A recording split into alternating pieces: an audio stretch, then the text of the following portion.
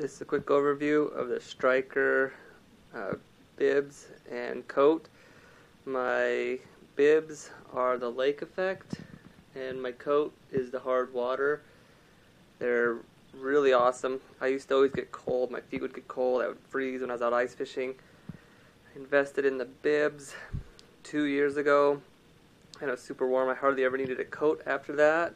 And then last year I invested in the hard water coat, and now I never get cold. Today I went ice fishing and it was 9 and my hands got cold because I was catching fish.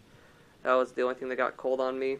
One effect I've seen that I didn't think would happen, kind of a good byproduct, is I also get cold feet, and my feet hardly ever get cold anymore.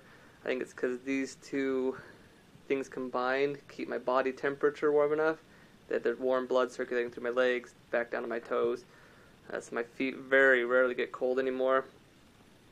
These are really good things. My bibs, so I'm 5'10" and weigh about 160. My bibs are a medium and fit almost perfectly. My hard water is a large. I probably could have gone with a small, but I went with a large just in case I get bigger at some point in my life.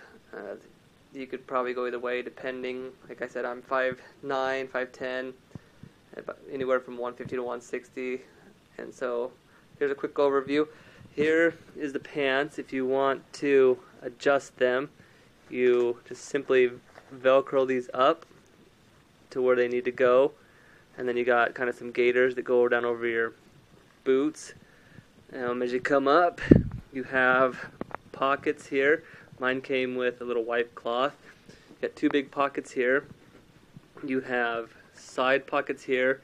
Right here is a stretchy mesh, in case you ever decide you need to get a little bit thicker in your life. And then you have your zipper up here. You can unvelcro them here, and then you can also adjust your back with these, slide up or down. That's the basics of the bibs. With the coat, you've got a pocket here, here, here. You've got pockets on the inside, lots of pockets all over the place. You have a hood on the top that has Velcro, so you can Velcro it around your chin or around your neck. You also have pockets here and here, but then you have little vents under your armpits in case you get too warm, which I can almost guarantee that you will, especially if you're wearing both of these and it's 30 or above, probably even 20 or above. These are both kind of the lower end models. You can get higher end models if you can afford it. I would. I don't know if they're necessary depending on what kind of weather you're in. Very highly recommend both of these for anybody that goes fishing. They say that they'll hold a 200-pound man for 2 hours.